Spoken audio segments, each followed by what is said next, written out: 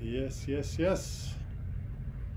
The Secrets of Safety Dog, most Mondays at 1 o'clock.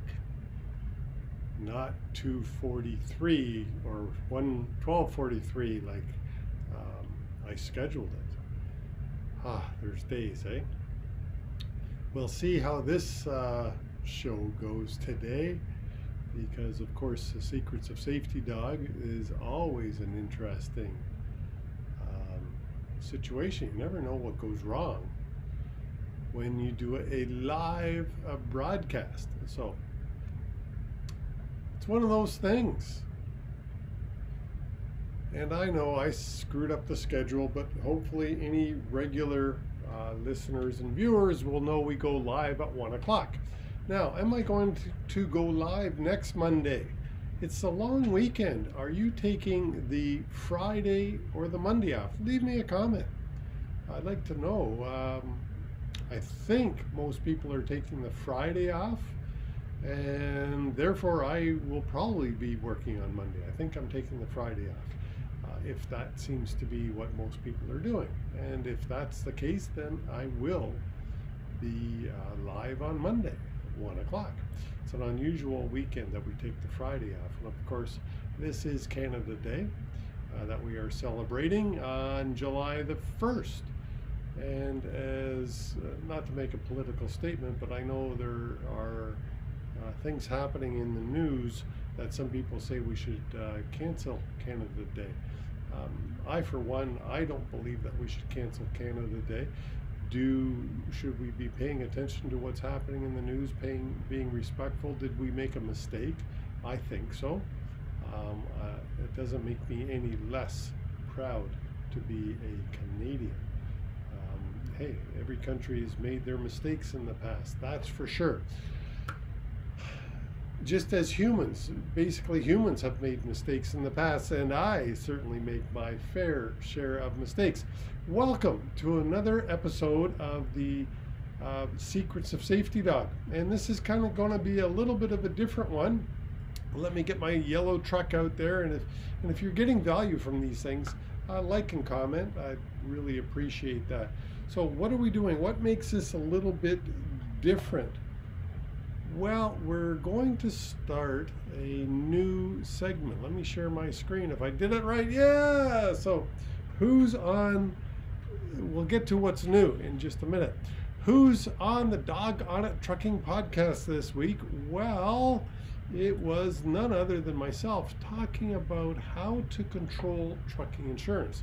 With trucking costs or trucking insurance costs being certainly in the top 6 expenses for trucking companies, how to control it and what to do.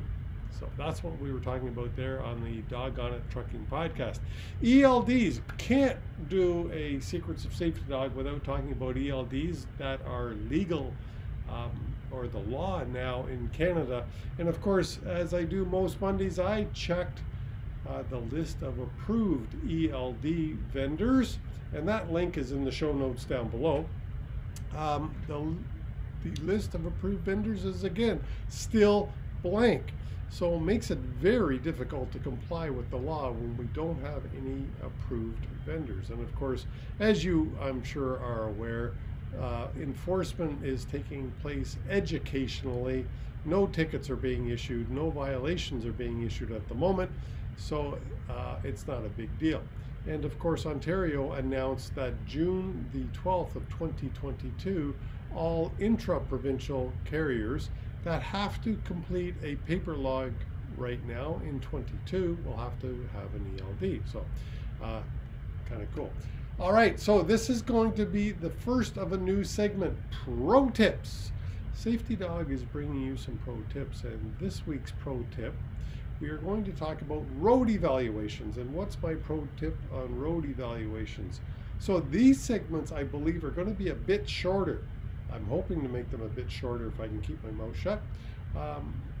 But the road evaluation, so you know you need to, road evaluations are also called road tests. You know that you need to document your road tests. your road test. You should go at least 25 miles or 40 kilometers on the road test. You should have a set route for your road test. I believe they need to be at least 2 hours, because whenever I am doing a road evaluation, I find that the driver, especially if they're experienced drivers, need reminding on how to do a proper vehicle inspection. And by the time I get through the vehicle inspection with them, an hour has already gone. While I remind them how to, that might be a pro tip as well. Remind the drivers how to do a proper vehicle inspection. And then an hour on the road, you know, encompassing highway, city, railroad tracks, all that kind of stuff. Those are kind of the normal things. But here, the pro tip, I'm just goofing around with you, but the pro tip is, let's get back to there, to comment and to score. Comment and to score.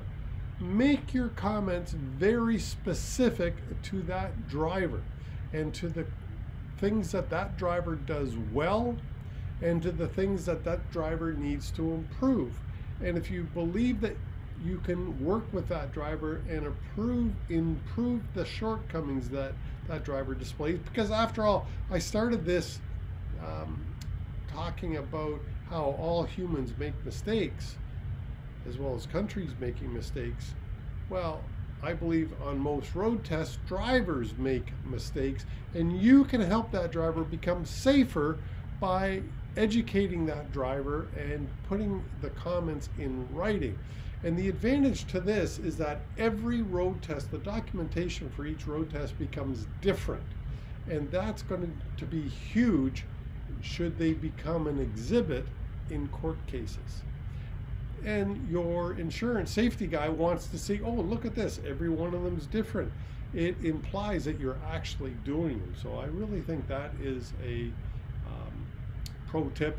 A link to my road test form that I use with scoring on it, and I believe that's also a pro tip, scoring, is in the link down below.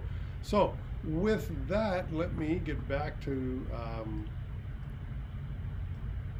here. So that's it. See, a much shorter broadcast, but a pro tip: make your comments and score the road evaluations. Comments and score. And I've given you a link down below to get my road test form that would help you do just that.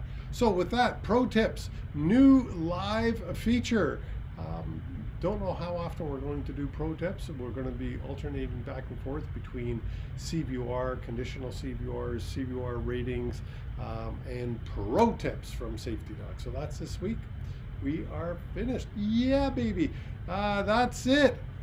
The Secrets of Safety Dawg has concluded for the June the 28th. Awesome. Thanks so much. Have a great day.